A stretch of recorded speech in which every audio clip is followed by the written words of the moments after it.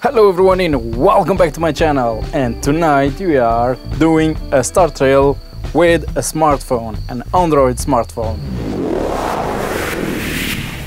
So tonight will be an update from an old video that I did a few years ago in how to do some start trails, but this time we have some new cool apps that will help us a lot. If you guys try to make the other tutorials, so quick reminder, this one it's way easier. Yeah, I'm sorry about that, but I had to do an update. Yes, new snow, ladies and gentlemen. Yeah. Try to avoid a little bit the light pollution, not as rigorous as to photograph the Milky Way, but so this is a really small village that it's in front of us. Try to avoid the street lights that I didn't do right here. So if you have the moon, it's not a big deal, just don't point straight at it because they're gonna make a big white dash on it. So I pointed to the north, to the Polaris, the North Pole star. It's good if you really take a longer time, but if you point east or east, you will have more star trails because, well, here it's just rotating a little bit on this point, but the further you go to the other side, it will rotate way more. Let's do this. Launch the screen recorder so you guys can see what I am doing, and let's slide down, and I'm gonna slide down and push all the way the screen to minimal. We don't want anything that eats up the battery way too much. Talking about that, I'm gonna put the phone in airplane mode, so like this we won't receive notification, calls, SMS or something like that. But for safety, I'm gonna put my phone in silence. Now, another thing that I am observing now is that my battery is only 34%. That won't be enough. Just make sure that you have enough juice to do something like that, because long exposures eat a lot of battery. But I'm gonna use a power bank to keep my phone with some juice to work. There we go. As you can see here, my phone it's on this tripod over here, and the way that I connected to this tripod, it's pretty damn basic. I am using a cheap phone connection on the back, and boom, there you go. Now let's launch the camera app. So the camera app that I'm gonna use is the one that came with the phone. Usually they are the best because it was built for your specific lens on your phone and your specific sensor on your phone, so use that one. So let's launch the camera app, and I'm gonna slide up and I'm gonna choose the Pro mode. So check on your phone which setting you can have everything fully manual. That is very important. As you can see, I'm not shooting in RAW because in this case we won't use RAW. If you are an advanced photographer, probably you will do it, and probably you won't do it on the phone, but there you go. Let's start putting all the settings. First of all is the ISO. I'm gonna put 3200 ISO. Now, many of you will say that it's way too much, but I already did some tests. For example, this photo is 800 ISO and it isn't good enough. If it's good enough for you, okay, but I want to have more details on the stars, okay? Now the white balance, 10 o'clock.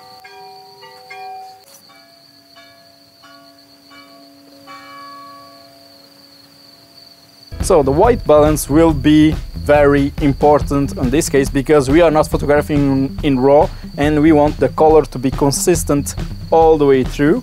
So I'm gonna use, for me will be 5200, around 5200, because it's the daylight. If you want to get a little bit warmer, push a little bit more warmer. If you want to be a little bit colder, you can push a little bit colder, but I want daylight, and daylight it's around 5200 Kelvin, so that's the K over there. Now let's control the shutter, and the shutter will be the max of my phone. So my phone, the max is 30 seconds, I'm gonna use 30 seconds. And the focus, of course, has to be also manual, and I'm gonna put to infinity. Infinity on this phone, actually, it's quite simple to understand. It's the mountains one, and the closest focus is the flower one. So let's put in the mountains. So like that, I know that The focus is in infinity. Boom, that. Now that everything is manual, let's make a test shot.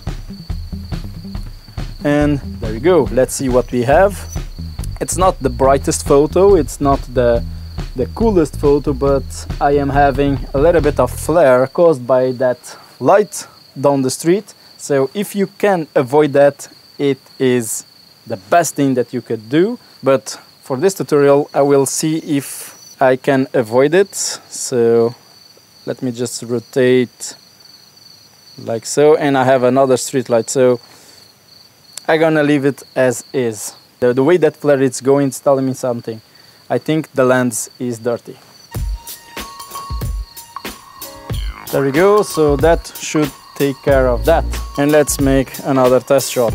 Now that we have our settings dialed in on the camera, now we're gonna launch a really cool app that I discovered called Intervalometer. This app, it's pretty damn cool. Actually, what it does, it simulates that it's something is pressing on the screen, like the shutter button. Really cool. I'm gonna just press in the middle over there. Here we have this floating windows, and let's go to the camera app. Let's make sure that the shutter is pointing. Yeah, if I press here, you can see that I am pointing at the shutter. That's perfect. If I want to correct it, I just move it around.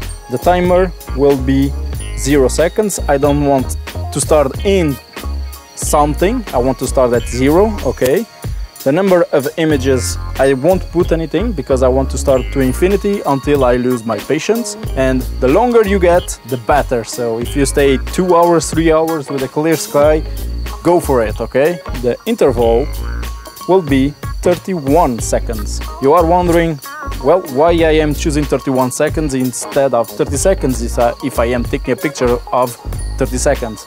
The answer is recording times. So the smartphone will need some time to process and record the image on the memory, and that could take a half a second, 1 second, or maybe 2 seconds, and you have to test for your phone. And as I am screen recording on my phone, I have to test it. Let's press in the start in infinity there, and let's see how it works. So it did press the shutter button, and let's see after 30 seconds if it will take the second picture one after the other. Yes, it's taking. I just stopped the screen recording, but just to be sure that everything is working properly, I'm gonna wait a few shots. Okay, I am lucky enough to have a clean sky directly to the north. Okay, now you see it's not taking the picture here, so I'm gonna stop this and I'm gonna put the delay. Instead of 31, I'm gonna put 32 seconds. For some reason 31 seconds it's not enough. 1 second it's not enough. 2 seconds probably will be enough. That's why I stay here looking at this, just to be sure that it's working properly. So 2 seconds probably will be enough time to the phone to save the image, process the image, and save it in the memory. 2, 1, there you go. And it's taking the second picture. Okay, now for my phone, maybe the battery is way too full, maybe it's doing something on the background, maybe whatever it's doing, it's taking more than 1 second to save the picture and be ready to take the next picture. So yeah, pay attention, check if it's taking the first 5-6 shots without any problem, and if it is, you can keep going. 2, 1, and it's keep going. Ah, that's nice, that's nice. Okay, just let it run now. So I see you in a bit.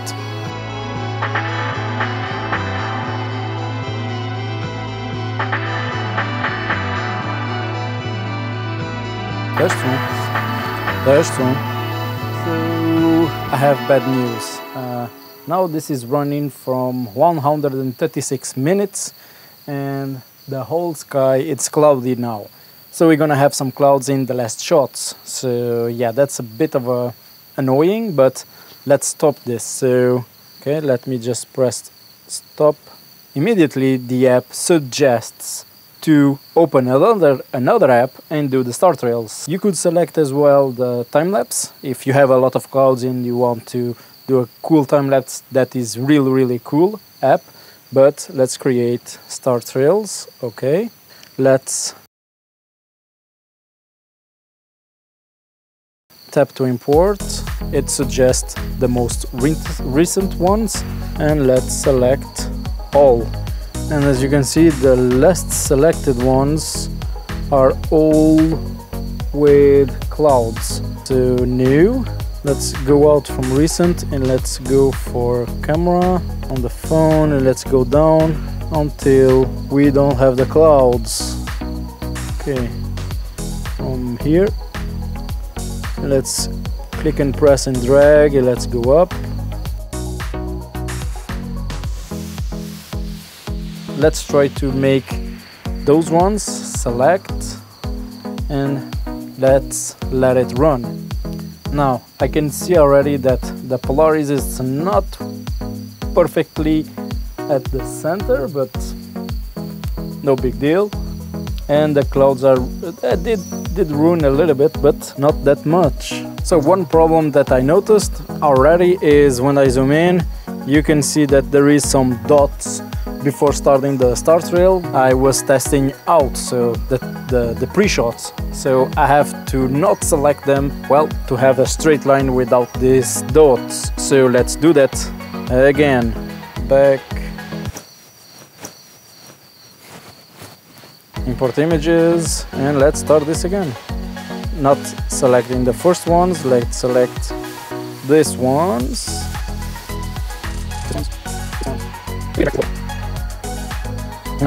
This photo starts to have some clouds on it, so I'm not selecting them.